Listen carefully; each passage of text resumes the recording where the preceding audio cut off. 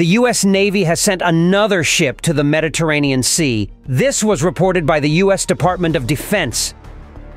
The day before, the U.S. Department of Defense announced the deployment of the B.A. Rig-class landing ship USS Mount Whitney LCC-20 to the region.